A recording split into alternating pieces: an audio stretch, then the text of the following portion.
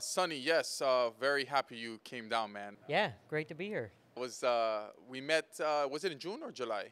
That would have been in June. June, yeah. So Yes. we met while I did a project with the company I work for, CSP. We went to go shoot a yacht called Snowbird that was for sale. Yes. And has it been bought since we were there? Not yet, but they have some interest apparently. Some people have been around looking at it. Cool, because you mentioned the owner yesterday, so I wasn't sure if it was the new owner or if it was the same owner that has it currently listed. Same guy, poor guy. He's not poor obviously, but he's trying to get rid of that boat, and it just keeps costing him money. Yeah, so that's something I really wanted to get more familiarized with. I've been around boats my whole life, so I grew up in Haiti. My grandfather had a boat, and a lot of people in Haiti have boats. A lot of nice boats over there, and had the pleasure of being in quite a few interesting boats, but never a yacht like the one we were on that we shot on. What is something that you have to consider when you get a yacht? Like, in terms of like storing it, obviously you can't park these things at your house unless you have a mansion. Yeah. So what are some of the things you have to go through when you have a boat like this and you have to maintain it on I'm assuming on a port or something?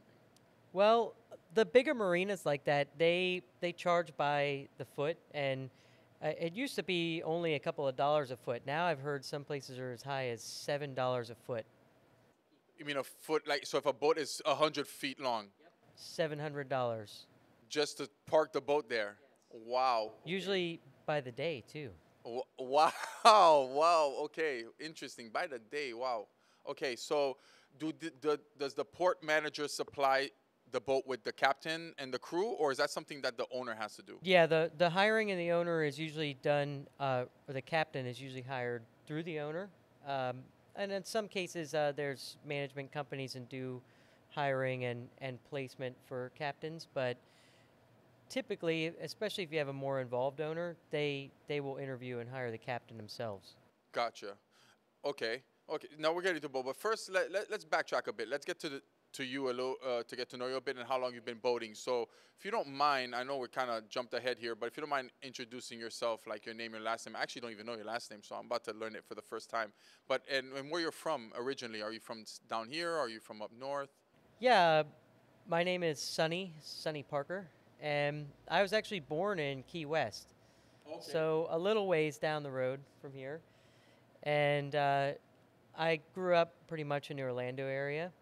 And I went to school up there, and I've been working on boats since 2010. Okay. And by boats, you mean like yachts or just any kind of boats? I've been in yachting since 2017. Okay. So what's the difference between yachting and a regular boat? Well, size for one, and the budget.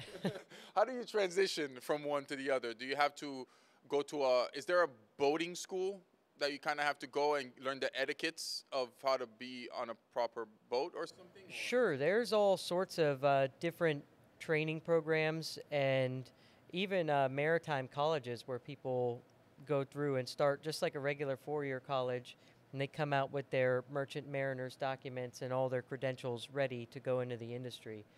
Okay. But typically those people go on the commercial side. The jobs usually pay way better and usually have better benefits too. But it's just a different side. You know, people are attracted to the yachting thing because it's fun. You know, there's a good camaraderie. There's usually lots of good parties. It's been a little different for me because I got into it when I was already an adult, and it wasn't 20 when I got into this. Right. So in 2010, when you first got into boating, what got you into it? Like, why did you get into boating? Or what were you doing before you started boating? Did you have a career or something? Yeah, I was actually studying biology in school. Marine biology or? Just general biology at UCF in Orlando there. So I kind of got over all my little entry-level jobs and stuff, and I took a job down in the Keys as an animal trainer, working at a dolphin facility, and that's near Marathon. A dolphin facility, interesting. Yeah. So they had like wild dolphin that they caught, they put there, or they're like already captive? Those are dolphins that they raise there, so they have like a breeding program. and they were associated with like Miami Seaquarium and a lot of the other ones. But that was the job that brought me back down to the Keys, and I was, I don't know, 26, 27, something like that. Okay. This is 2010, right? Okay. 2009, I think that was. Okay. So I didn't stay at that job very long. I started Why, you feel bad for the animals or something? a little bit, but mostly it was just because I started dating one of the other trainers, and it was like a huge mess. And I was like, I got to get out of here. You don't date your coworkers, right? Yeah, I fell for that. At least you're not fucking the boss, so you're fine. That could probably would have worked out better, except she didn't look good. The boss? Yeah, Boston. But yeah, I was down there at that point, and I've been pretty lucky because we have family ties in Key West, obviously, and I always wanted to try my hand at being a lobster fisherman. And in the Keys, in Key West in particular, they call them crawfish. Oh, wow. You know, I thought they were different things. I didn't. They're the same?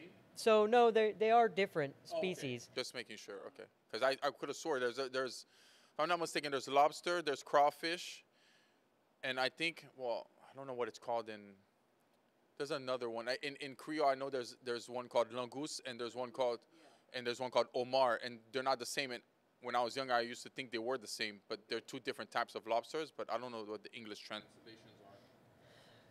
They're I didn't know if it could be crawfish. Crawfish could be the translation for one of them. I'm not really sure. probably the langouse.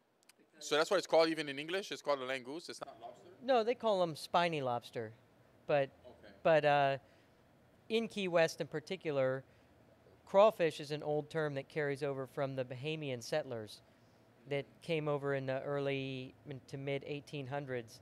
They settled there and they were English, and they also had roots in New England, and up there they differentiate between the lobster with claws, the American lobster, and then the spiny lobster. They called those crawfish.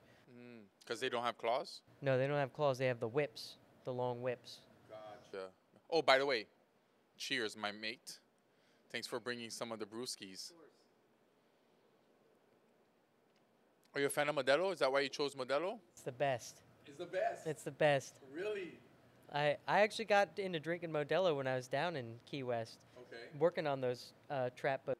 Is there a reason why it's Modelo and not like Bud Light or any other American beer? It's just nice, refreshing beer. Okay, nice. All right, okay. I mean, it's good. I prefer it over Corona if we're talking Mexican beers. Yeah, so definitely prefer Modelo.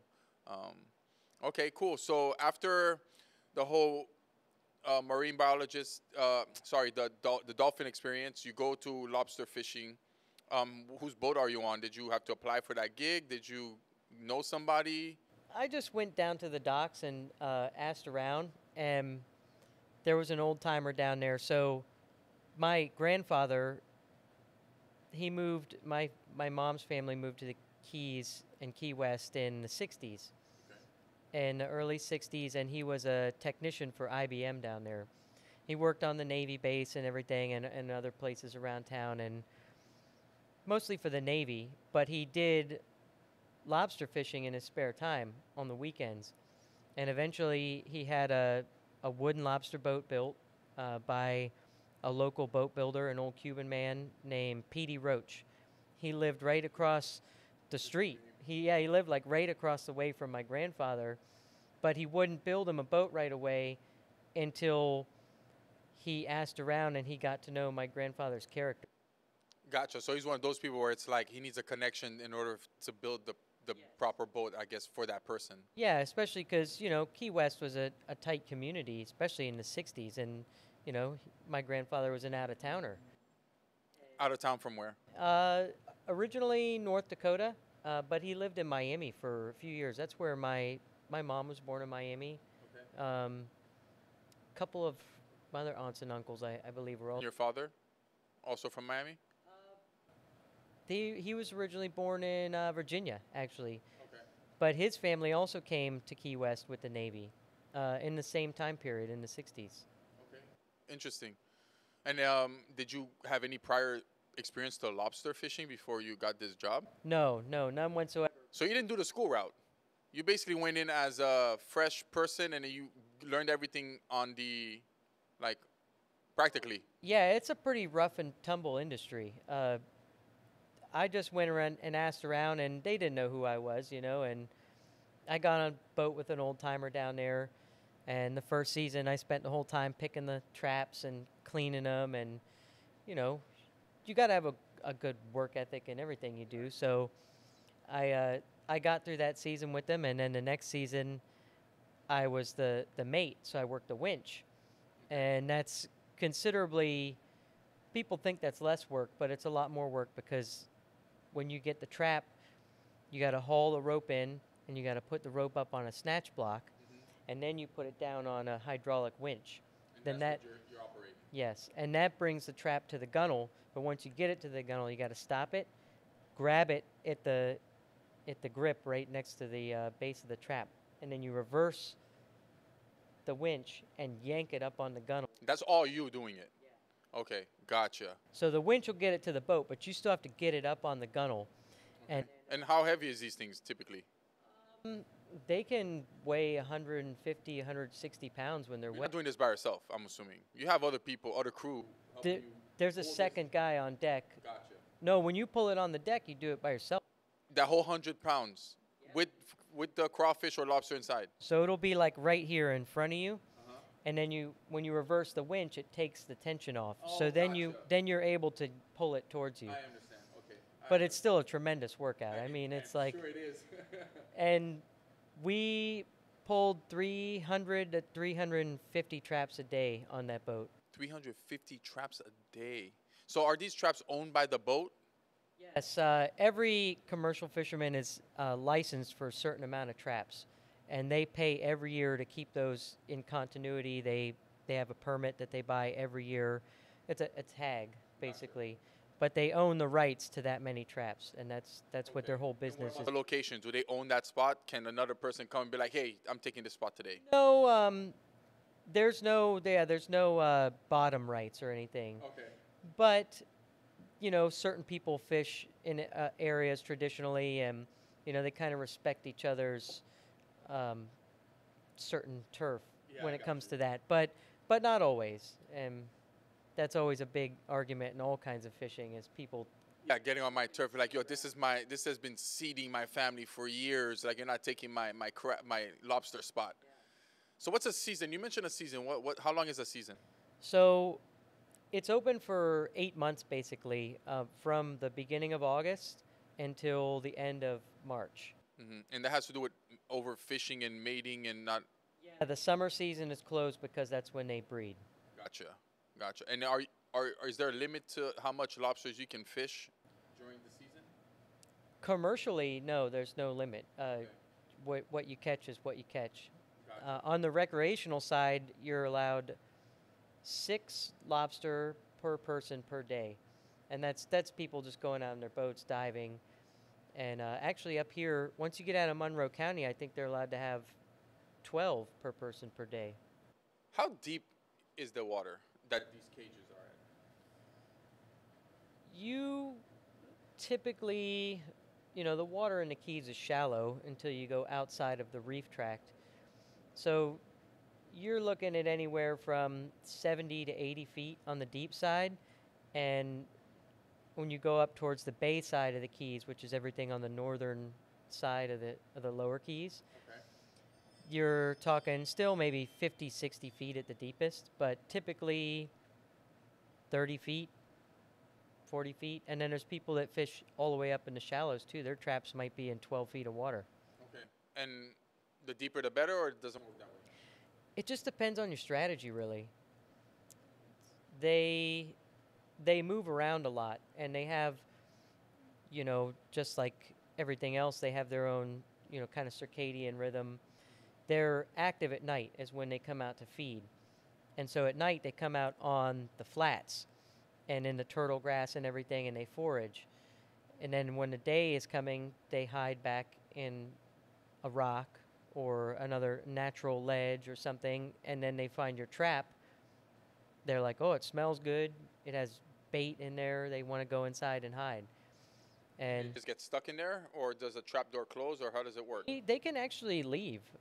They did studies way back, like in the 90s, way back. Yeah, now it's like 30 years ago. Yeah, they did some monitoring studies where they had some kind of trigger or something on the door, and they can get in and out. You know, they're pretty agile. Okay. Interesting. And how long did you do that for? I did the lobster traps for about 6 years. It was 5 seasons. Okay. All with the same crew. No, I didn't. I only worked for the old timer, old Billy there, Captain Billy. I only worked with him for a season and a half. Okay. And then I got out and I actually worked with another man who's a family friend. He grew up down the street from my mom and my uncle on Washington Street in Key West. Gotcha. Okay, cool. So what's interesting is the crew. Like, how much people do you have on a crew with you? Like when you're lobster fishing, is it the captain, you who's operating the wrench, and someone cleaning it?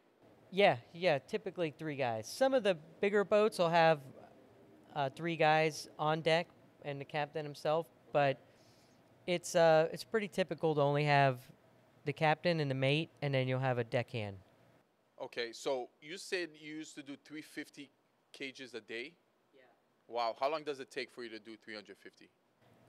It's all day. All We're day. we're out when the sun's coming up. We're already got the first couple traps on the boat, clean the lobsters, put the new bait in, and they're overboard. How often are you? Is there a dud cage, like nothing inside? That I won't say it's random, but sometimes they fall in bad bottom. You know, if there's spots where there's like a silty bottom or something like that, they don't go in those areas. What does that mean? Silty bottom. So silty where it's fine mud or something like that, or like mucky sand. Oh. Okay. Sometimes you get in a little hole or something down there where your trap settles in a bad place and they just won't go in. Gotcha. Sometimes you get a big, like a mutton snapper or something goes in the trap after a lobster, and they'll eat the lobster inside. Wait, what'd you call that thing? Mutton snapper. What is that? Another. It's a big fish. Oh, it's a fish. Yeah, it's a big snapper. They call them. Oh, it's an actual. Okay, so it's like the snapper like we get at stores. Call them. The Cuban name for him is pargo. Pargo. Interesting. Okay, so you left Billy. You're with the new crew now. Yeah. And are you still pulling 350 a day? Yeah, or more. Or more. Okay, and how does the lobster boat, the team, make their money? Is it based on how much lobster you bring in at the end of the day, or are you getting a salary? Yeah, when I was first started with Billy there, I was just getting a day pay, and it wasn't much. And I was lucky to be able to get in with the next guy, Jeffrey, and he was a lot more traditional. So on his boat, we would work for a share of the catch, and that was usually 25 to 30% of the profit that we made after we paid for the expenses of the trip. Okay, and can you give me a rough estimate of how much you can pull in on a day work? Well, it took us 5 days, sometimes 4 days. In the summer, you have longer hours, daylight. So we could do all the traps in 4 days. And we fished around 1,200 traps with Jeffrey. So 4 or 5 days of, actual work out pulling the gear. And you have a day on each end to get the boat ready. So you say you've got a week invested in your whole pull-around cycle. And, gosh, back then, on a couple of good pull-arounds, we did really good, and we're getting $6,000 to $8,000 in some of those checks. But other times, you don't catch really good. You might only catch. We had one season in particular was pretty bad for us. We didn't just catch much in our zone, where we were fishing on that bottom. They just didn't come that way. All the lobster were inshore that year. Okay. You guys have a cook on board? Even No. on those? No? So how do you guys eat? You guys just eat the lobster? Not really. Usually everyone's tired of them by then. But we had a little stove on one side of the boat, and we ate pretty good. You know, we'd always have like steak and maybe put ribs in the oven, have a nice salad, and get a loaf of bread out, buttered Cuban bread. All right, what's the craziest thing that's happened to you on a lobster boat? What's the wildest thing that's ever happened? Nothing crazy? Nothing? You weren't caught in a storm or something? I mean, we saw plenty of rough weather out there, but you can anticipate what's coming. It's not like we go out just at random, like we're going hell or high water. You know, we always kind of knew what we were getting into. In the wintertime, it's usually always rough when you go out because you got to time it between the cold fronts, and they actually move around and are active when the cold fronts come and stir the water up. They move from place to place. They're migrating, so that's when you catch really good. And so we'd go out on some rough days. 20 knots is like nothing to be out there pulling traps. It's rough, and it's sporty, and you get sprayed and splashed, but. Any crazy creatures? What's the biggest animal you saw while you're out there? Sometimes you get big moray eels. Big green moray eels will get in the trap. And when that trap comes up, you just carefully open the door. They have a little trap door on top. Let them out? And you put the trap back in the water and let them swim away. Yeah, how big do those things get? Oh, they can get like 6 feet long. They're very dangerous. Wow. They can come out. They have, 4 rows of teeth, and they all point backwards. So if they get a hold of you, forget it. Wow. It actually happened on my uncle's boat one time. He had a guy, an eel came out on the deck, and he told the guy not to mess with it. And the guy went over there, tried to wrangle with it and throw it by the tail or something, and it grabbed his forearm. And then the guy started whipping around, and it shredded his forearm, and the guy almost bled to death. He had to be air vac'd out. So, okay, interesting. So how does that happen? So an emergency happens, you radio it in. How long does it take for a response that you typically get to you? Well, I don't know. That's a helicopter response, so you figure they've got a few minutes to get their crew out unless the helicopter's already on station somewhere. And then they have to get to the location. They got to drop a basket and a medic, hoist them back up, Like hours. Yeah. That was a pretty lucky guy. Wow. He just wasn't very smart. So when you're getting on this boat for the first time and you've never done the job, what's some of the first things they make you do to get you acquainted with what the job you're about to do? Oh, well, when you come in as like the first guy, you gotta bait the traps, and they use salted cowhides for bait on pretty much every lobster boat down in the Keys, and it's kind of like half spoiled, it stinks. Sometimes it has like maggots in it. Oh my So God, yummy. yeah, so that's a nasty thing that you always got to work with. There's always some hurdle to overcome in the beginning of every new job. Yeah. And I was used to kind of off-key stuff like that, so I was like, this is not really that bad. So what would you do on your off season? In the off season, when I was working with Jeffrey, because I was a full share crew member, you spend time in the summer repairing all the gear, all the traps. Okay. So the traps that are only a year or two old, you take those out and you repair them, and you put fresh boards where they need it. You put extra staples. You put the new permit tag on. Sometimes you replace the lines and the floats. Okay. Everybody has their own colors that they use to designate their traps. So the float color is unique to each fisherman. And you paint those, you get them all fresh and ready to go for the next season. Okay. So you've usually got 4 to 6 weeks of work to go into the trap yard every day and get your gear all prepped for the next season. Gotcha. And then you have the rest of the summer to do whatever you want. Okay. All right. And when When you're doing all the routine maintenance and stuff like that, I'm assuming you're learning this stuff on the fly, right? Like you're just out of using it so much, you're getting familiarized with the equipment. Yeah, it's pretty basic stuff. Yeah. Uh, I grew up doing like carpentry work with my dad and stuff, so it's like second nature. Okay. How long and when you got into it, were you enjoying it? Like, is it something you enjoyed a lot that made you want to keep doing it? Yeah, actually, I loved it. My favorite part about it, I think, was that you live your life at a natural rhythm. You don't get up every day at 8 o'clock and get ready and get out the door. Sit, you gotta go in traffic, like, and then at 5 o'clock you stamp the card and then you go home. And you get more traffic. Yeah, more traffic. So I really enjoyed kind of living around that natural cycle because our lives revolved around the life cycle of the crawfish. Gotcha. And their life revolves around the moon, the tides, the cold fronts. Yeah, they're very much in tune It's with nature. yeah, it's seasonal. So I like that. You know, I knew what the moon cycle was coming up for months.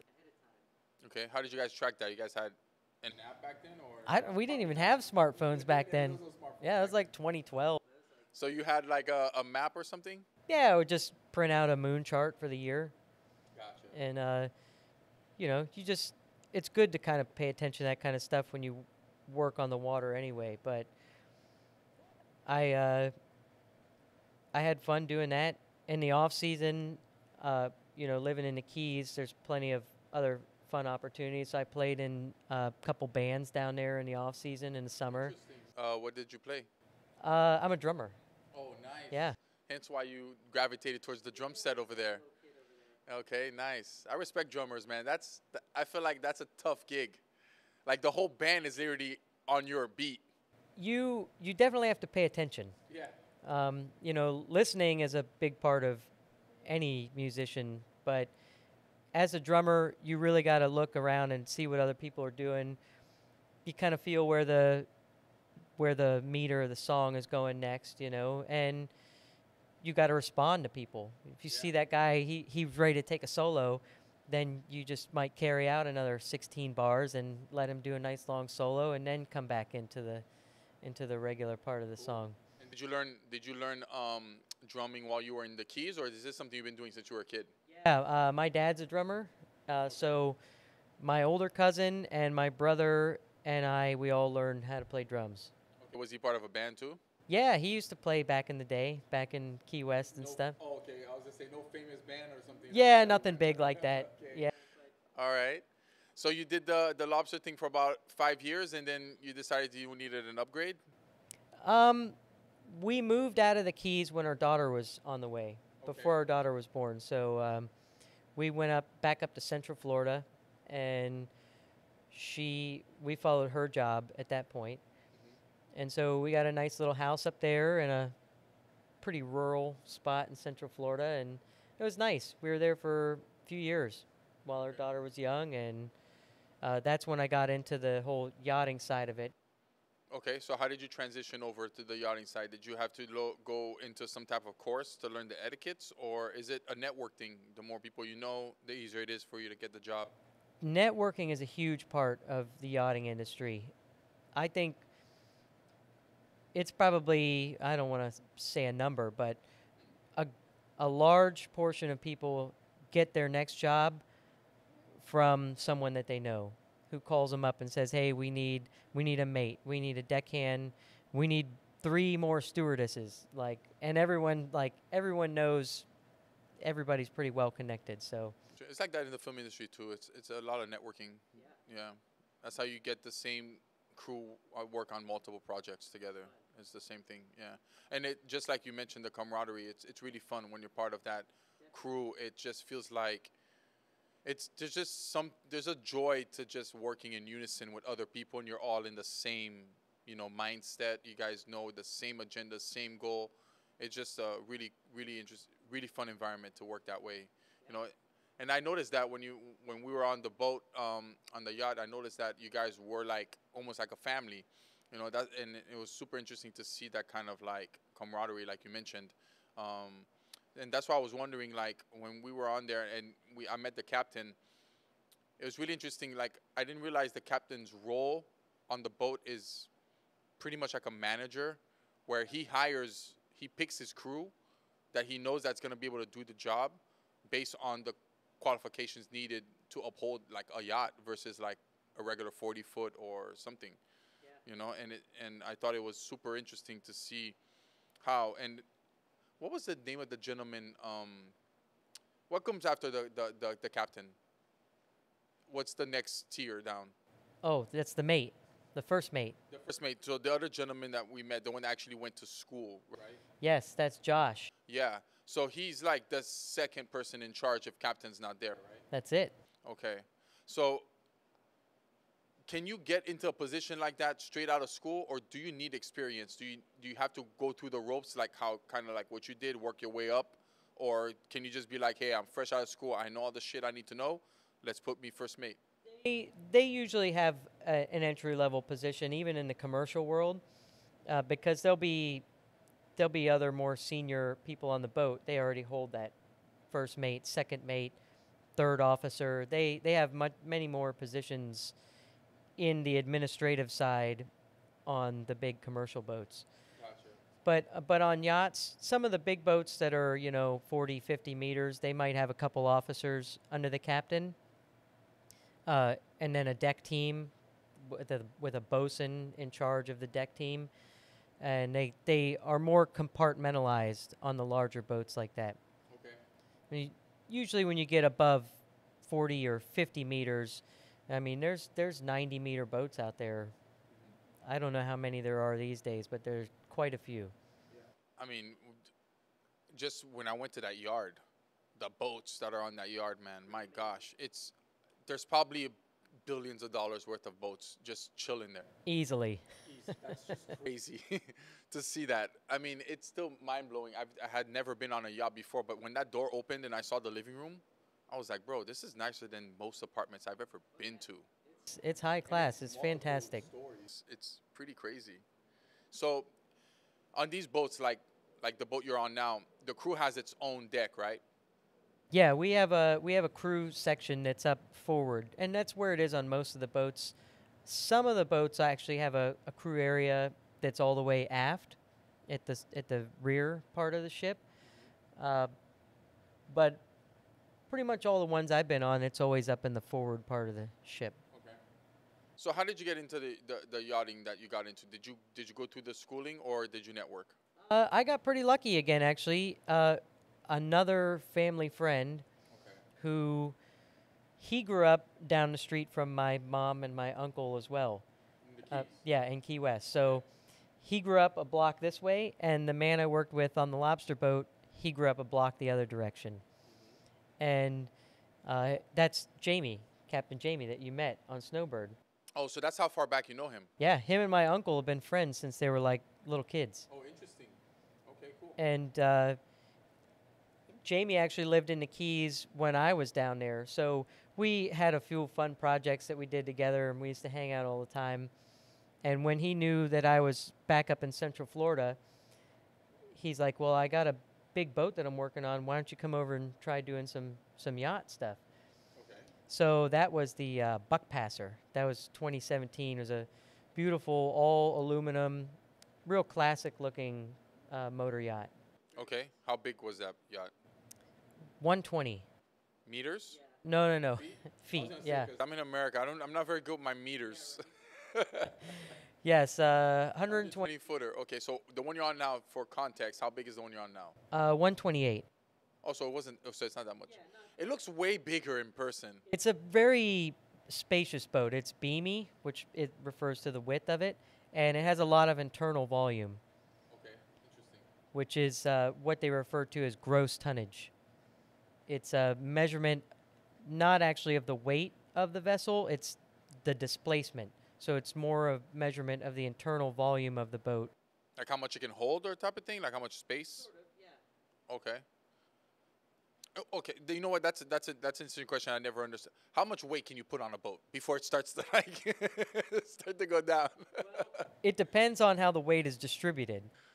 obviously. But let's say best case scenario, we're stacking things right in the middle. Well, if they're in the middle and down low, you keep your center of gravity down low, and you actually you have a bunch of different calculations that they use to measure stability. Okay. But the two probably most important ones are your center of gravity and your center of buoyancy. So those change depending on how the boat is laden. And then you can alter those. Like if a boat will capsize if you have them very close to each other and it offsets, your center of buoyancy is underneath your center of gravity, the boat will roll over. So how does a I remember a couple years ago, I can't remember how far back, but you remember that cruise ship that capsized? Yeah, they hit the rock. Oh, they hit something that got them to capsize. How does something like that happen? Like I thought they have this shit mapped up by now. You know, the captain was actually negligent in that case because he took it too close to the rocks, like showing off basically, Oh, to wow. like bring everybody in for a big view. I guess there's like a scenic point there, and those boats they don't maneuver the same. You know, it takes a mile or 2 miles Right, to yeah. to get that boat to move the way you want it. That's something that was interesting that I found out when I used to be on boats and my grandfather's boat. When he let me drive, every time we had to turn, he always told me like you can't turn it like obviously a car. So we would take these wide turns, and it's super interesting because the bigger the boat, obviously, the more radius you need to perform this maneuver. Wow, that's super interesting. But man, what what was he trying to show these people? That's crazy. I have no idea. That was really bad. He actually left the boat after everything happened. He ran. That's true. He did. Yeah, and the captain's not supposed to leave his ship. That's kind of like the undying, like that's like an unwritten rule. Like the captain has to go down with the ship. That You're supposed to stay there and be in charge. you know where that originated from, by chance? Like the like going down with the boat, the captain has to stay. I don't know. That's old maritime tradition there. It goes way back. Probably back in the pirate times. Well, I mean, you assume ultimate responsibility for Right. not just the safety of the vessel, but more importantly, the people on board. Obviously, yeah. And that's the weighty thing about being a captain. So, yeah, there's a lot of like management and paperwork and rigmarole, but ultimately, it's the safety of the people on board that Yeah. really matters. Especially when you're on a cruise ship that has like 2,000 people on there. Like that's ridiculous to take a chance like that. And I don't even remember if there were casualties, but I don't think there was. But man, how irresponsible was this guy? That was bad. Yeah, that was super bad. Okay, so now you're on this boat. Your homeboy hooked you up. What's your first job? You're at the bottom of the barrel here, or are you just Washing the boat, yeah, same thing. You come in, washing the boat. I did a lot of engine room work because Jamie actually, he has a big time like unlimited engineer's license, as well as his big cap. what does that mean? Engineering license. You can typically go two different routes when you're coming into like a merchant mariner situation or any kind of offshore certification. Your engineering side deals with the propulsion plant of the boat and all of the systems that maintain, the safety and running of the vessel. And then your deck department is the captain, the officers, and the deckhands. They're in charge of getting the boat safely from one place to the other, doing the navigation, berthing, maneuvering. That's the main role of the deck department.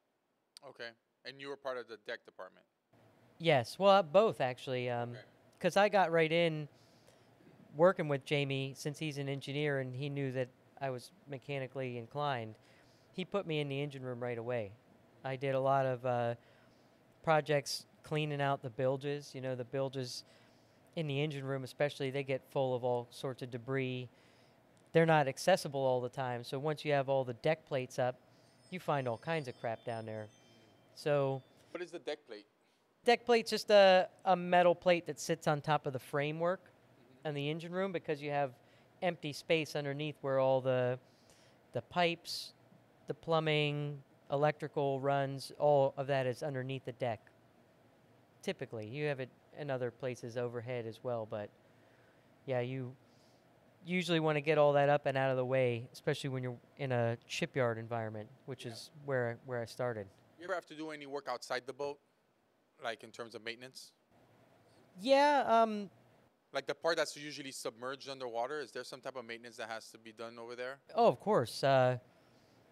On smaller boats and stuff like that, you have your cutlass bearings, which support the shaft and the struts where the propeller is and all that. That always has to be kept up. Bearings have to be replaced. You have bearings in the rudder stocks and packing glands that keep the water from coming back into the boat. All that stuff has to be maintained.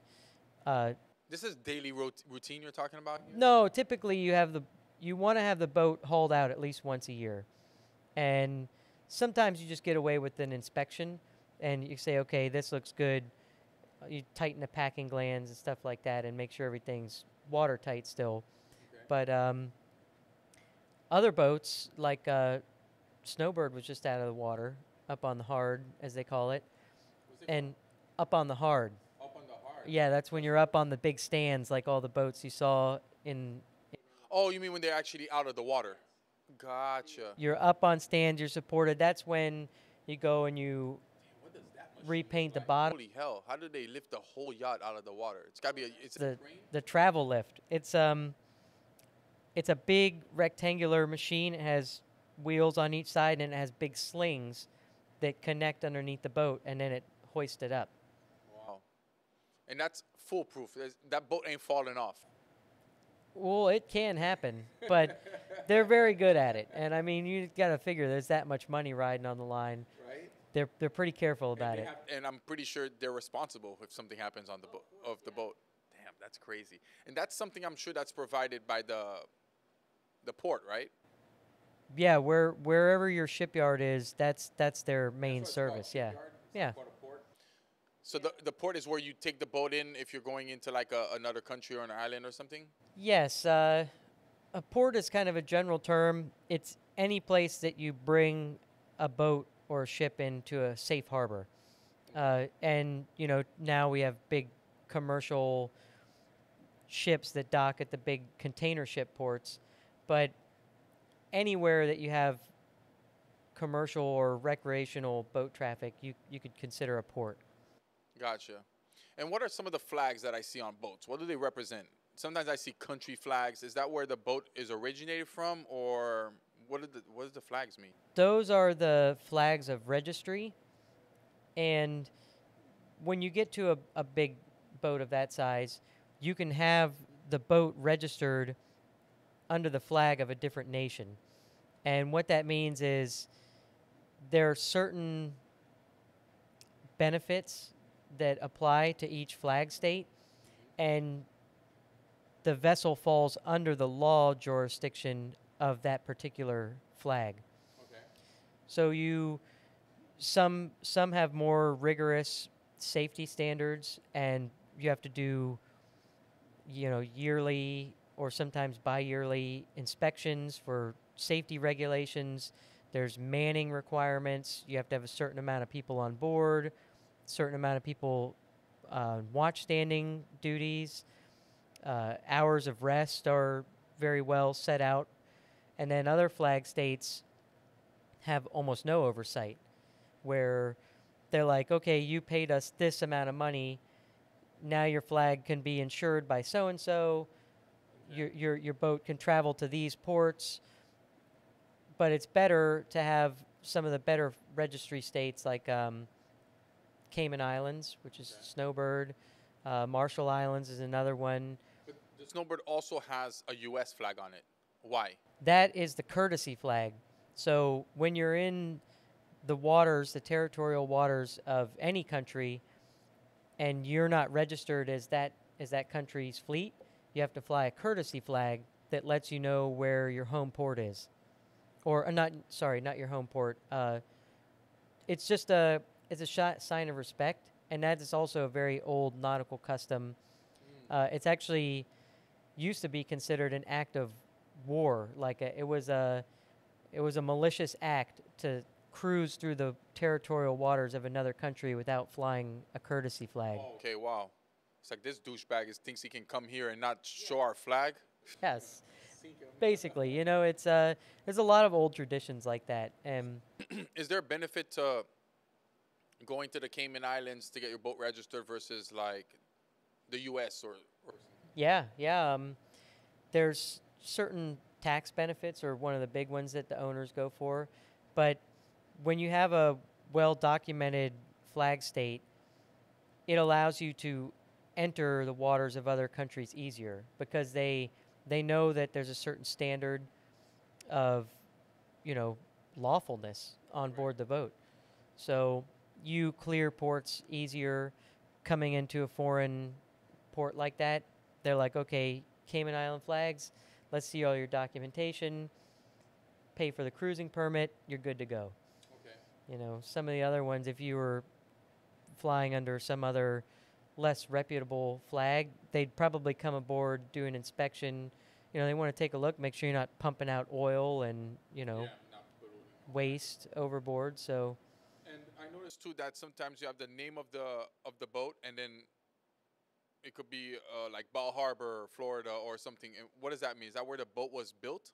no, it's just the home port. It's just something that you designate when you set up the name of a boat along with your flag state. You designate a home port. So the home port is not going to be the same flag as like the Cayman Islands, for example, where you're. Yeah, it will be within the flag state. Okay, so wherever you have that main flag is also going to be written on the boat, underneath the name of the boat. Okay, interesting. All right, that's cool. Okay, so let me ask you this now. How often do you have to take the boat out? Like when like in your case, Snowbird is a boat that's for sale. How often does a boat that's for sale goes out? Can you go out without the owner being present? Like the captain can just be like, hey, we need to stretch the legs a bit. It's been docked too long. Can he just? I mean, yeah, that's How much free reign does the captain actually have?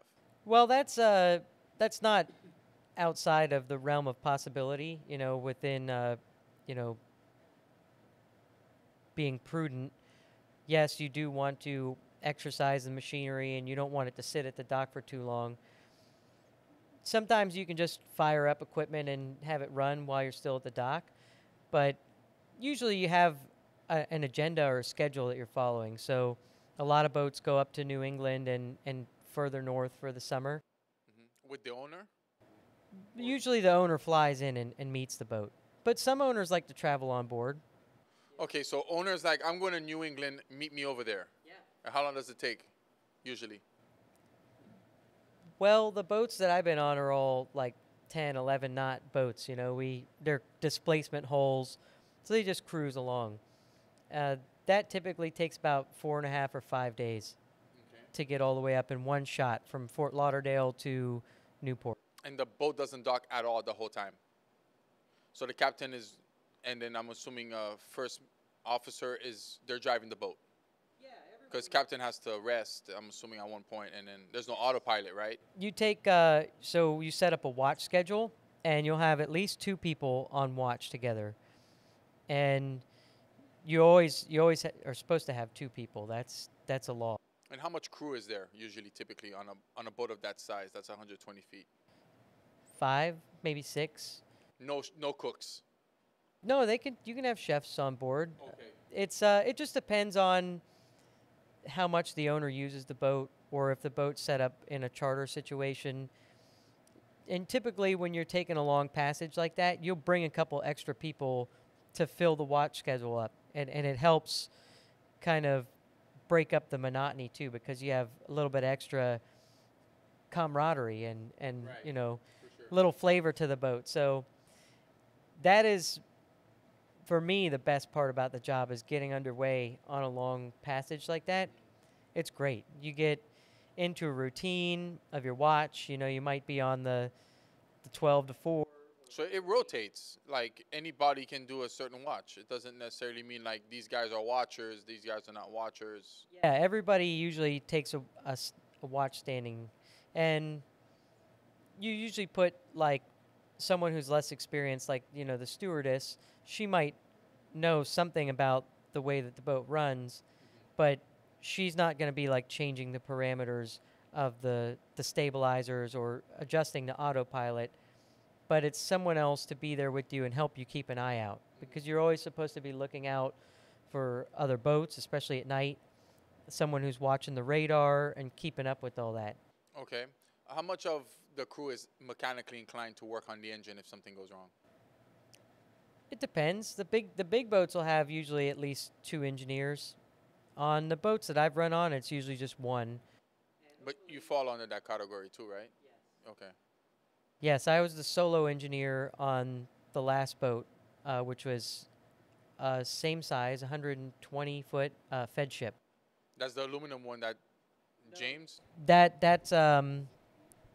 was Buck Passer. Is that the name of the boat? That was the first boat that I worked on with Jamie. Okay, so Jamie brought you in on Bug Passer.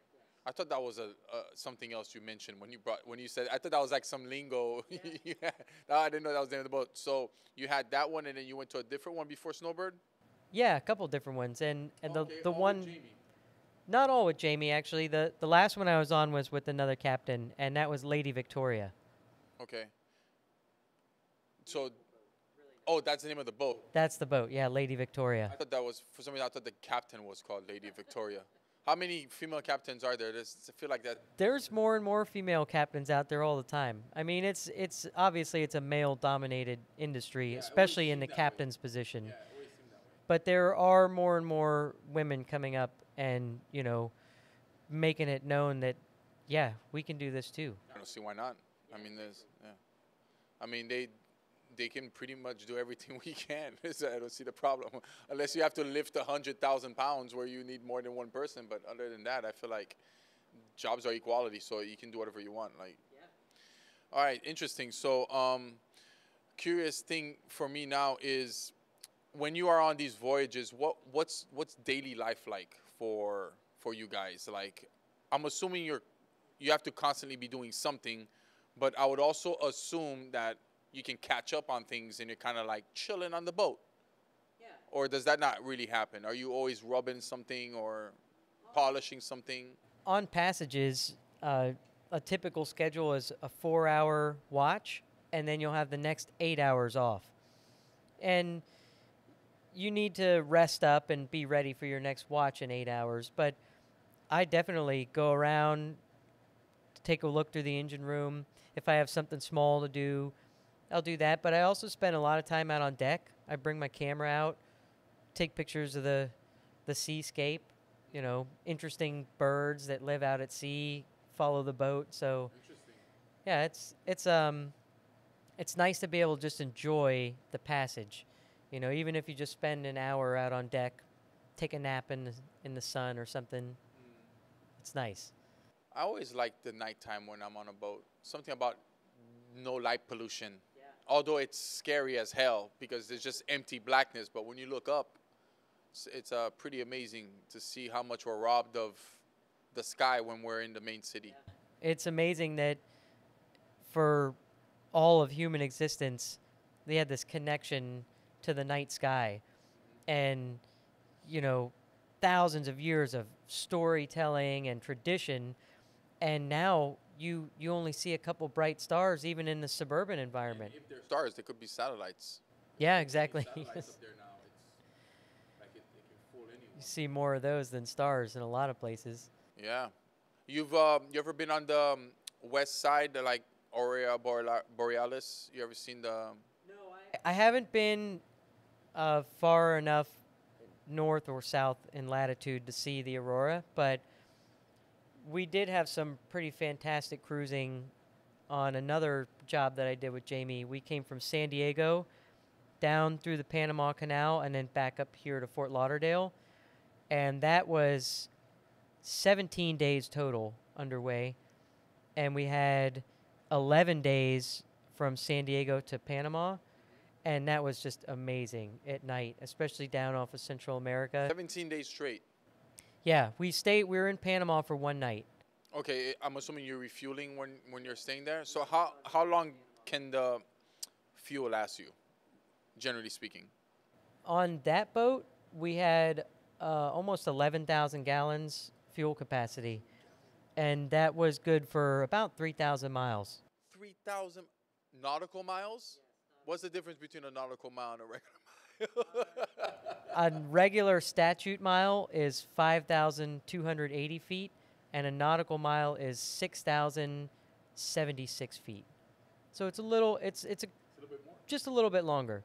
Wow. And that's because the nautical mile is derived from the mathematical model of how the latitude and longitude is laid out on the Earth. Interesting. Super interesting. So on these voyages, on these long voyages, you see anything crazy out there? Yeah. Like, I'm assuming there's like shit has to be going down like out there. Like, you could be, I mean, granted, like with modern technology, I feel like you can kind of like map out very well, so you know what the weather's gonna be like ahead of time. But I assume like unpredictable shit happens all the time. So what's on any voyage that you've done since you've started? What's the craziest situation that you were like, holy shit, we could be done for, or have you not been in that situation yet? We've had a couple close calls on that trip coming down from San Diego to Panama.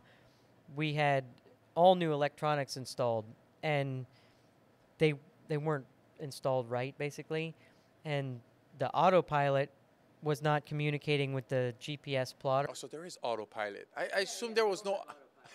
I don't know why I assumed there was no autopilot.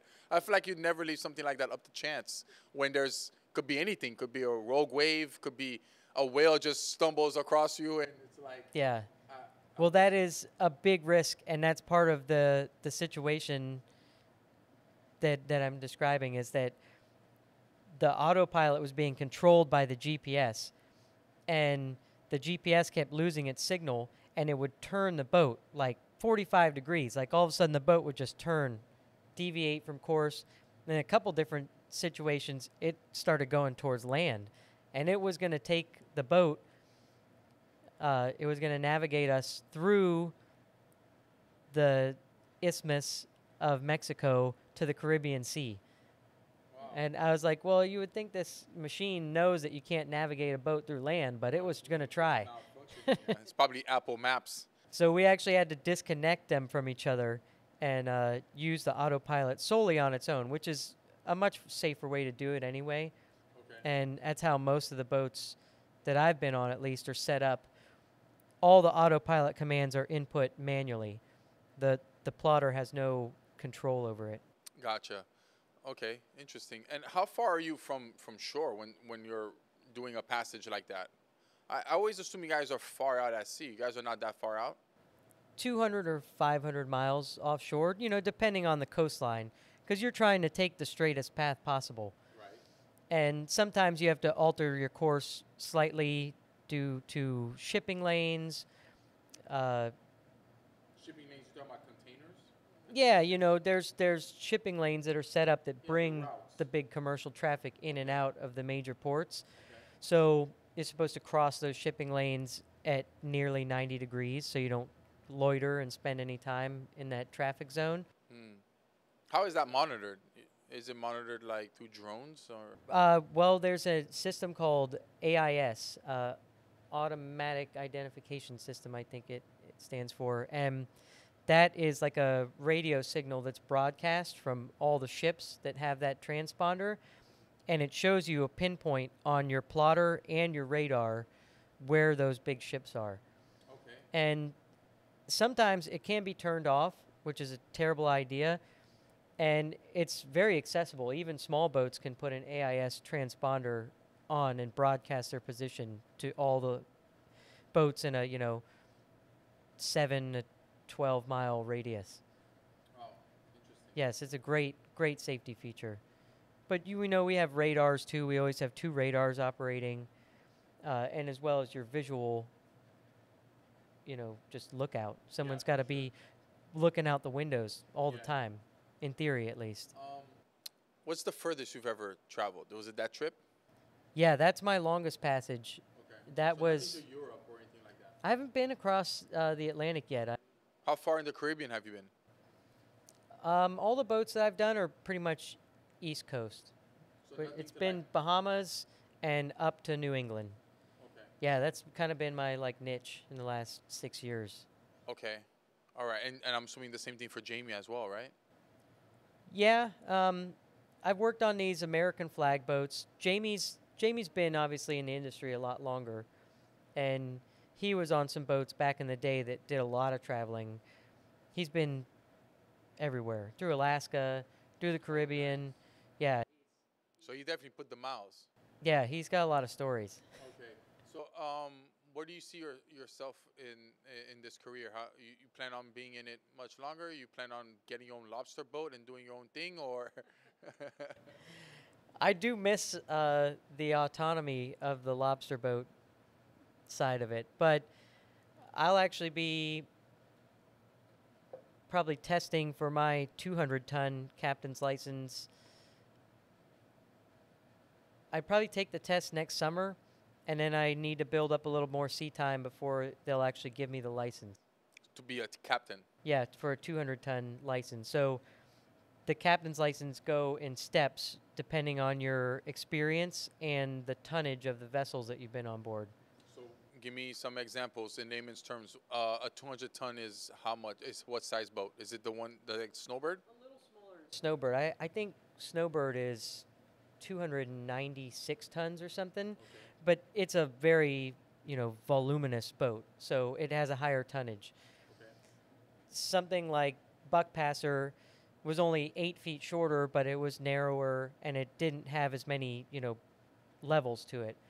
I think Buckpasser was 230, 236, something like that. Okay. So that would put me in that range of something that's 80, 90 to 110, depending on the build of the boat. Gotcha. So once you get this license, how many different tonnage license? How many times can you go up? Is it 500, 600? It goes up. So you have like 100, 200, 500. From 500, it jumps to 1600. Those I'm assuming are container boats. Those are unlimited. That's an unlimited class license, which is like when you've been on huge commercial ships offshore and you put all the time, and there's a lot of training that goes with it too. You have to do certification courses that allow you to basically tick boxes off in your experience, and those allow you to move your license up to that level. What's some of the things that you have to train for that you get tested on to become a captain of a 200-ton vessel? 200-ton, there's going to be some stability questions about the way. Yeah, you test for everything. It's not like anything practical. It's all based off like books. Yeah, there's no like you drive a boat around and show It's not a anybody. driving test. That's what I told a friend of mine is taking his captain's course right now, and I was like, it has almost nothing to do with running a boat. Oh my God. It's all about regulations, safety protocols, the lawful operation of the vessel. You do have sections on navigation, especially. A big part of the test that people struggle with initially is the lights. So at night, all you can see is a red or a green, white, yellow, and you have to look at this little cluster of lights on the horizon and be able to tell which direction that vessel's heading. That's a front, If they're towing, how long the tow is, the size of the ship. It all is coded in the way the lights are laid out. So what do the lights represent? Can you break it down for me? Like what the lights colors mean? I mean, the basic ones are, so you have your port side is a red light, and that shows from this side all the way up forward. Okay. I think it's 12 and a half degrees abaft of the beam, which means like a little behind. So if you're coming up from behind a boat, all you'll see is his white light, his stern light. If you're coming from any other angle from the side or from the forward, you'll see the red, or if you're on his starboard side, you'll see the green light. Okay. So that gives you the directionality. And then there's other ones, there's, yellow lights for your towing and stuff like that, and different configurations of those tell you how long the tow is. Mm-hmm. And if the tow is of a certain size, Morse code or something? no, they stay on all the time. Okay, so how can you tell what size tow you have? So there'll be like 2 or 3 in sequence for a long tow, and then if you have a big object that's being towed like a barge, it'll have its own set of lights on it. Gotcha. It'll have the directional port and starboard, red and green, and it'll also have a stern light on it Okay. to mark the size of the tow because people You know cut what I it always short. wondered? Like, why is it called starboard? I there is a story behind that. I couldn't be able to tell you off the top of my head, but all these words go back, and I think actually there's a story about the British Navy changed port. It used to be like learboard or something. It was a different word, but it was confusing. So they just made it as different as possible. Port as short and simple, and starboard is like the old traditional word. Interesting. You'd make it. It would make it seem like that's where you'd see the stars for some reason. It's called starboard, but the sky is like all around you. So that just doesn't make sense. Why they just say that's the right side of the boat? Yeah. That's the left side of the boat. When you're talking about like lingo Yeah. and being able to communicate with people on a film set, it's the same way on a boat. Yeah. You have They all have their own little words for things. Like that's not called something. It's called this instead. Yeah, that's super interesting. Okay, so for example, the captain that's on the Snowbird, for example, what license does he have? A 300-ton? 500-ton? Jamie's is 3,000 ton, So all oceans. Jamie was the captain on the boat that we were on. Yeah. But the I didn't realize that was his name. The person that was upstairs that we interviewed, I thought was the captain. Yeah. That's his name, Jamie. Yeah. So the other gentleman that's from Bahamas, what's his name? That's Josh. Josh. Oh, I mistook Jamie for Josh. Yeah. Okay. I mistook Jamie for Josh. That's what I thought you were talking about the whole time. I thought you were talking about Josh. Okay, so Jamie, the gentleman that's upstairs, I'll tell you this. When I walked into the, what's it called? The room with all the room where you drive the boat, the cockpit? The bridge. How impressive is that room? I mean, there's a lot of technology packed in there. Happening in there. But man, does it look like, it looks like I went into the future when I walked in there. It didn't look like anything I expected. Like compared to what granted, my grandfather's boat was a Chris Craft. Okay. I think about 40 feet. Cool. think it was from the 80s. Bro, like we had none of the shit that's on yours with look like you had like a 3D view of your boat and the radar and everything. Man, that looks intense. My grandfather used to drive his boat with a compass and his RPMs. So he knew he was traveling a certain speed based on his engine RPMs, and he could time that direction or his heading and his speed, and that would give him the time that he was going to arrive at his trap lines. Okay. And nice. And the stars too, Yeah. It's easy when you're out there to kind of get a reference star. Yeah, you start to familiarize yourself with the stars and where they are and what part of the year you're in too. Like super interesting. Oh, yeah. Like you could take away the calendar from somebody to be like, oh yeah, this is around July. It's pretty interesting. Like the way they map the sky to be able to tell you like, well, I don't know if the zodiac's system is what helps people determine that, but I'm assuming back then they didn't even have like Cancer, Libra, or any of these things. But back then when they were charting maps, I think they were just going based off like patterns. And I can't imagine the person that sat there every single day looking at the sky, seeing if it changed at all throughout the year, and then be like, oh, this star is not here today, it's there today. It's like, well, that's just going back to that connection that they had. Yeah. They looked at it every night. Yeah.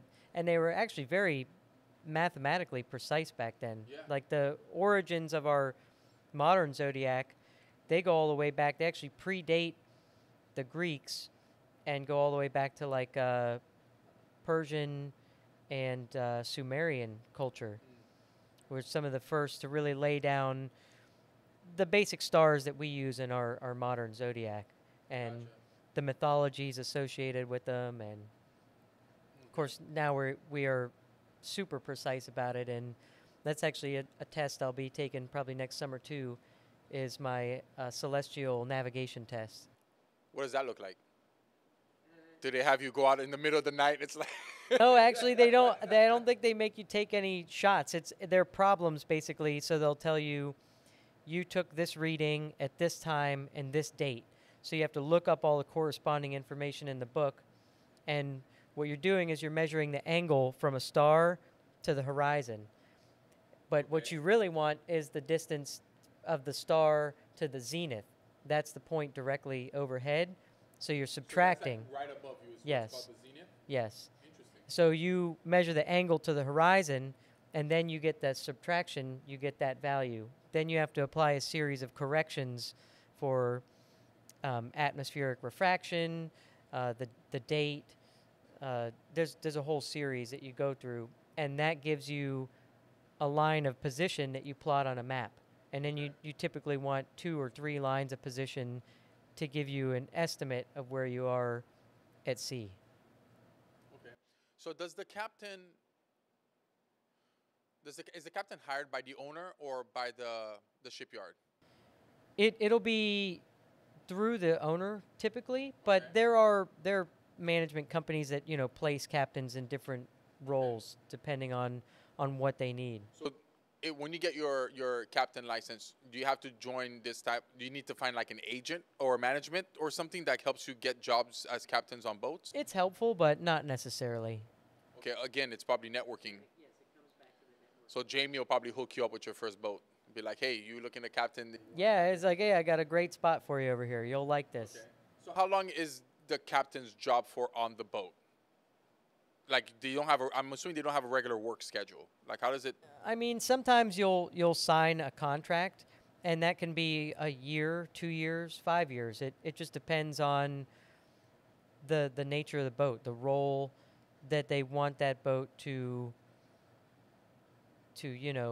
to play in their lives as the owner. Do they want to use it a couple times a year? Do they want to go on a round the world trip?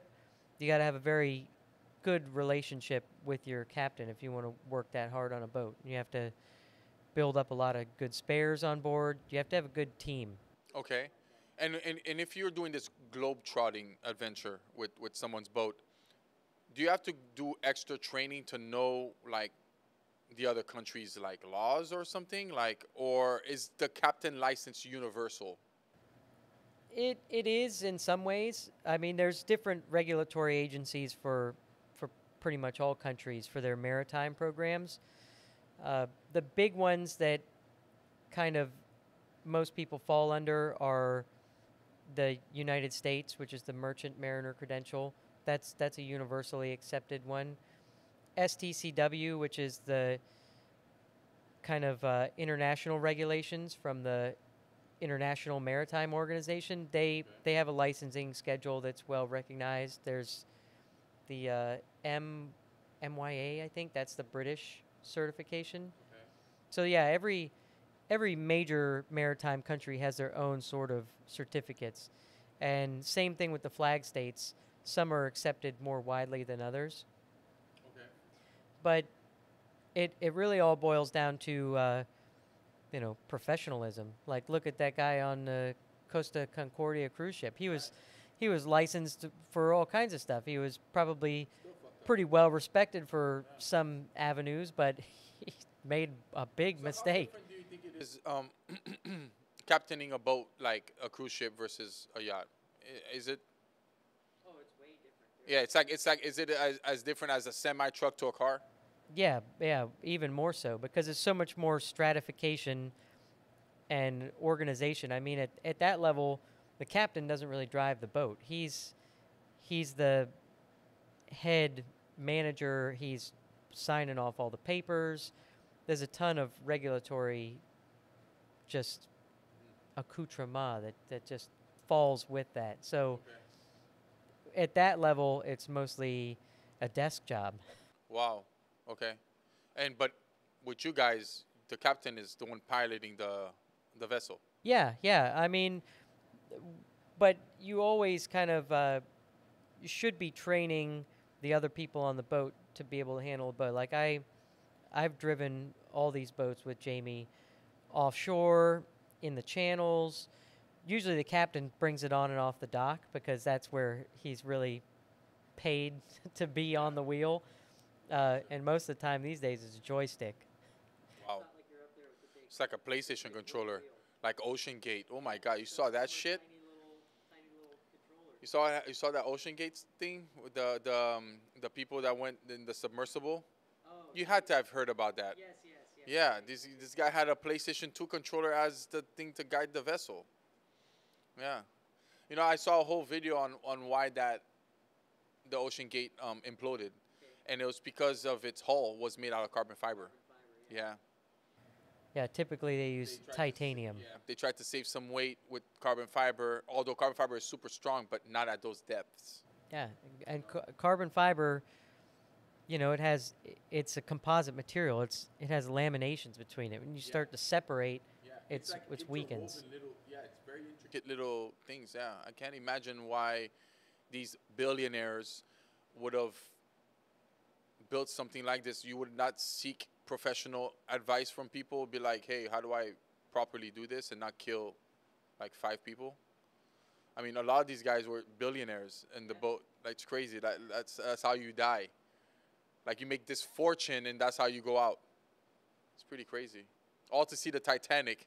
Can't explain it. Yeah, it's kind of like. I mean, I want to see the Titanic. I'm a big fan of that, of the whole lore of the Titanic. Ever since I saw it when I was a kid, when I first saw the movie, I was always fascinated with how it, you know, I saw all the documentaries on Titanic. Even one that I saw a few years back where someone uncovered some documents that was saying how almost like the Titanic was doomed to sink because it was technically on fire before it even left the port, because the first thing they put on the boat was the coal room. Yeah. And the first thing they put in there were coal. And something I didn't know was if coal sits there, it can spontaneously combust. So apparently it had already combusted into flame when they sent it out. So when the hull or the starboard, I think it was the starboard side that hit the iceberg, it already had a weakened hull from the fire that was already in there, and that's why it wasn't able to sustain the impact. Because so many times they're like, well, it shouldn't have, the iceberg shouldn't have sunk it. Like, it didn't hit it hard enough where it should have like broken it the way it did. It had to have more damage. So this thing came out many, many years later. Again, I'm not really sure if it's a conspiracy theory or not, but it was super interesting event that happened in the early 1900s. Like, and it was like the ship was amazingly beautiful at the time. So it's just to be on that boat must have been amazing. Yeah, because back then there wasn't. I think it was the first major like cruise ship to go from London to New York.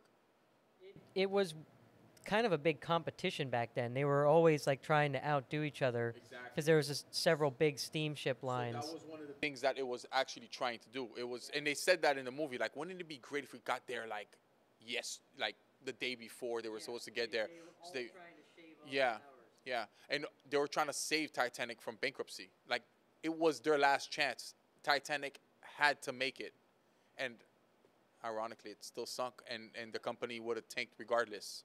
You know, because if the ship was really on fire when it would have gone to port, and it would literally been ablaze by the time it got there.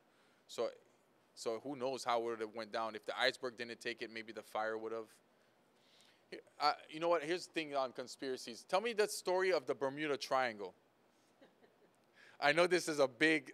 When I have to say this. I have this thing with conspiracy theories. I love them. They're very fun to just kind of like lose yourself in it a little bit and try to like speculate what's happening. Is it aliens? Is it electromagnetic field? Is all these things, and I watch a lot of those conspiracy documentaries with one of my best friends, Steve, and watch a lot of aliens, watch a lot of unsolved mysteries, you know, and one. And always one of the ones that was always weird was the Bermuda Triangle. And it was always weird for us because, especially for me, is when you're flying out of Haiti, you fly right above the damn thing. You know how many planes fly over it? And for some reason, this brief period of time, I think it was during World War II or after World War II, there was a lot of ships and planes that were going down and nothing was coming up. no buoys, no life preservers. Whatever went down always went down. So, what is the what is the I don't know what the proper word is, but what is the thing with you guys when you guys are talking about the Bermuda Triangle? You guys don't believe that stuff? It's just like folklore. It's just stories. It's like a Ouija board. I've definitely never considered it on any of our trips. Like, No one told you some crazy story one day. It's like, yo, dude, one day we had some crazy readings out there and couldn't explain what was going on, or never seen anything anomalous, I should say.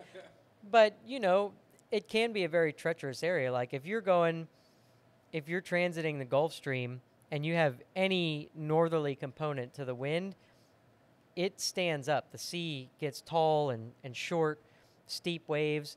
It's very dangerous. Even in a big boat, you can get hung up. You start taking big waves, what they call a green sea, where a wave comes over the deck and washes down the decks. A green sea, yeah. oh, interesting. So you could start getting those tall, steep waves, and they start hitting the boat. And if the water doesn't get off the deck fast enough, you lose stability. Right. Yeah, and then the boat can go down. But what was always interesting with the whole Bermuda Triangle thing is what went down never came back up. Like in terms of like things that would float, like nothing would float up. Bodies, like life preservers, things that are meant to go up don't go up. And it was super interesting to, dive into those conspiracies. It's fun. That is why they label all of the elements that belong on the boat: the life vest, the lifeboats, the life rings, and really they call that appurtenances. And anything that is an appurtenance of the vessel is like a legal entity, and it is considered property of the vessel, Gotcha. like almost like it was an individual. Right. Gotcha. Okay. Interesting. Yeah. So let me ask you this: you personally, do you watch a lot of movies? Like a lot of boating movies? Like, is there a specific one that you like that kind of does the job justice? Not really. I don't watch movies very often.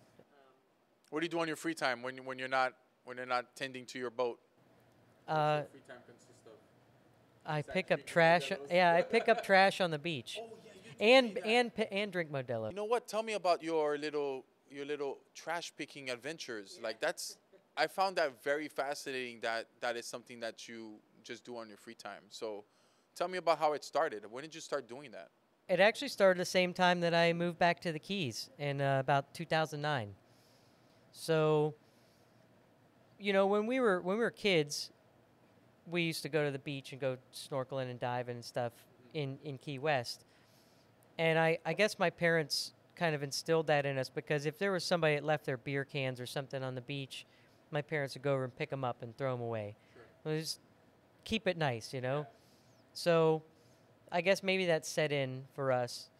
And when I moved back to the Keys, you get just an absurd amount of plastic that comes from the Gulf Stream, and the wind and the currents bring it all, and it catches in the Keys, either on the beaches. There's not many beaches in the lower Keys, but the beaches and the mangroves trap all of this. Sure, yeah. I can understand with the mangroves. It just gets tangled in there. Of course, yeah, and it almost never leaves. Yeah, no, there's no way for it to leave. So, I was in my spare time off of the boat. I'm exploring, or I'm at the beach, and I'm like, look at how bad this is. Like, it was just ridiculous. And I just couldn't walk past it anymore.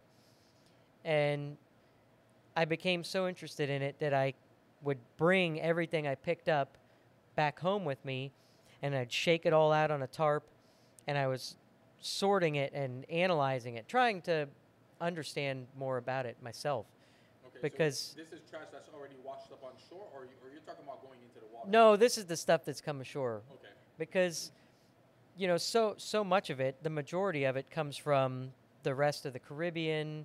Hmm. So you're picking bottles from Mexico, Bahamas, Dominican, Haiti, like those plastic Juma bottles, Jimex. Like so much of it comes from Haiti too, which is really sad, because I know they don't have the infrastructure in place to handle. I mean, it's bad over there. Yeah. Like when I was living over there, like there was so much trash inside the sewage system and where the canals of the water used to evacuate. Whenever it would rain, that's why there was a lot of mudslides. That's why every time it rained in Haiti, if it rained for more than 2 hours, sometimes it wouldn't even rain in the city. If it rained in the mountains, that water is coming down at such speed and velocity. It's taking everything with it. And the amount of trash that it would just, I don't know where it would end up, but it would just end up probably in the ocean somewhere. Probably because there's not a lot of flat land. It's a lot of incline. So I'm just imagining it just all going down all the way till it gets down to the beach. And yeah, there is absolutely no infrastructure to contaminate or even control that at all. And it's not only do you not have the infrastructure, the Haitian people are robbed of an education. They don't know what to do with the trash. They're not there's no infrastructure. They just throw away where they think they should drop it. Yeah. Sometimes it's just over a wall. Sometimes it's over a small bridge into what used to be a river, but it's now dried up, you know, which becomes a river when it starts to rain. It just washes up all the trash, you know, and or they would burn it. You know, that's something that's super common too. Is they would burn it. But yeah, that doesn't surprise me at all that you get trash from all the Caribbean. I mean, how big is that trash island off the Pacific? Well, yeah, the area itself of the gyre is enormous, and yeah, so each ocean basin has a set of gyres. So you have the North Pacific gyre, and then in the South Pacific you have a gyre in the middle of the basin as well, and there's also a North Atlantic. But what's a gyre? What is it? So ocean currents maintain basically a rotation, and in the North Atlantic it's clockwise. So you think about the Gulf Stream is coming up, and then it turns off of the Carolinas, and it meanders across over towards England and the UK, and then the currents on that side, they meander south. But they don't cross the equator. So in that Atlantic Ocean basin, you have this kind of clockwise circulation around the entire ocean. It's kind of gives it like a whirlpool effect, so all the stuff gets into a center. Things get brought in, and that's kind of like the Sargasso Sea that's out there south of Bermuda and part of the Bermuda Triangle. It's an area where the ocean currents converge, and that's the main habitat of the sargassum that everyone's been talking about. Interesting. But you have these things that accumulate there, and actually that was a major kind of proof of concept for Christopher Columbus, because he had traveled to the Azores, and the people that lived in the islands there, they showed him these like wood carvings and like human artifacts that they said came from across the ocean to the west. So he's like, I know there's people there, and I know there's land there. That's crazy, man. Back then, to think about like when they literally assumed. I mean, it's something that I'm guilty of. I'm sure a lot of kids were at the time. I remember when my grandfather used to take us to the beach. I used to look at the horizon, and I remember this question so much. I looked at my grandmother. I was like, "Do we fall off if we get to the end?" Just so crazy. But back then, to think about the person that's like, I don't know, let's go find out, and then they'd be gone in months, years. Like they don't even know if they're gonna come back. How crazy is that mentality? Like I can't imagine going through and then convincing a crew to go with you. Oh yeah, they were gonna murder him and throw him overboard because they wanted to all turn back. I mean, I'm sure after like 6 months, they're like, "Yo, bro, I think you're out of your mind. I think we might just like either this thing's gonna go on forever, because they don't know the world's round." So they didn't know how long they were gonna be at sea. Run out of food and water, and that's it. That's probably, I feel like, the scariest thing is running out of food, because how much provisions do you carry with you on a trip like that? Well, those boats are very well stocked. On those, those they call that a nao. It's a Portuguese water. Those are like open boats basically. They had a little stern castle area in the back, but If you see the recreations of them, they look like big wooden canoes. Like they weren't very big ships. Yeah, probably no rooms or anything like that. Yeah, they all slept down below the decks, man, or in a hammock on someplace out of the way. Yeah, wow. The life of a seaman, right? That was tough times back then. Can you imagine? It's considerably improved, especially for people on yachts. Okay, so your hobby of picking up the plastic. What do you do after you pick these things up? You've been doing this for like 13 years now. So at least. so what have you done with the trash once you get them? Do you recycle them? Very little of it is recyclable, actually. If you find some like polyethylene water bottles that are still in pretty good shape, those are recyclable. Aluminum cans, you know, they're always washed up on the beach from sandbars and stuff. I would usually take those out and recycle them. But most of the plastic either is non-recyclable from the start, like especially bottle caps. Most colored plastic is very hard to recycle, and they don't even bother with it. Gotcha. And then things that have been so degraded by the UV that they are just crumble when you touch them, you would never be able to recycle that either. Okay. What's the most interesting thing you found in terms of value? All trash, or did you stumble on a Rolex somewhere? No, I've never found anything really valuable, but to me, you know, there's other like benefits, like just being in nature on the beach. Yeah. I just always love that. You look like you like to be Yeah, I'm in the sun all the time. Yeah, I love it. I love collecting driftwood and have, you know, made projects out of driftwood and stuff like that. Everyone loves finding sea beans. You know the little sea beans? So there's a big brown one. It's a reddish brown. That's called a sea heart. And it comes from a giant vine and has these big seed pods. And sea hearts are really cool. But what are they? They're not a rock? It's a bean, like it's an edible bean? No, it's not edible. Although some varieties are used in the ayahuasca Okay. that they do in the rainforest. There we go. Yeah. Okay. There's little ones Have you that ever done ayahuasca? no. What's No, the that would wildest be thing you've done? that would be pretty fun though. I want to do it. I'm not gonna lie. When I visited Peru a few years ago, I really wanted to do it, but I couldn't afford the sick day that might come after because we're such on a tight schedule. Yeah. But it's something I've always wanted to do. You know, I've just heard so many interesting things about it, and I always wanted to see what it's all about. I heard the trip only lasts about 15 minutes.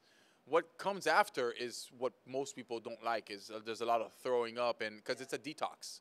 So not only are you detoxing all the toxins in your body while you're regurgitating everything you just did the past who knows how long, but you're also like, it's a mental detox. Some people claim they see God. Some people claim they see what they're meant to do in life. I met a very interesting person. I'm actually trying to get him to come on the podcast. I met him at a farmer's market. His name is Mr. Mushroom. Yeah. All right? But he's not Mr. Mushroom. He told me Mr. Mushroom told him to open a mushroom stand. And it was on one of these trips because he had no idea what he was doing with his life. He literally did one of these trips. I don't know if it was a mushroom or if it was ayahuasca. And he's like, Mr. Mushroom came to him and said, you need to open a mushroom shop. You need to study mushroom. This is your thing. He literally did that. He said when he woke up the next day, he maxed out his cards and bought everything he needed to start farming mushrooms. And that's what he does. Freaking amazing. And I'm trying to get him to come on to see if I can get him to come tell me the story just more. Yeah, just super fun. But yeah, man, this was a very fun conversation, man. I really appreciate you coming down. I know it was hell of a drive to come down here. Yeah, but that's South Florida. Yeah, it's just, man, South Florida is on another level when it comes to the traffic. Yeah. Like every highway is jam-packed around rush hour. So I really appreciate you coming down and doing the effort and bringing the Modelos, of course. Of course. Yeah, so thank you, Sonny. And maybe I'll have you come back on after you get your captain's license and see what that's like. Yeah, see how long, what is Sonny short for something, or is that really your name? Short for Edison. Edison Parker. Yep. Okay, that's what it says on your license. Parker Jr. So Sonny is okay. So you're junior. So yeah, I've been called Sonny since I was a little baby. My grandparents thought Edison was too formal. I've literally been called that since I was born. Awesome. Well, thank you so much for coming on, man. I really appreciate it. Thanks for having me, man. All right. Goodbye, everybody. Thank you. Thank you for tuning in to the Oliver Stone Podcast, Safe Journeys Across the Stars.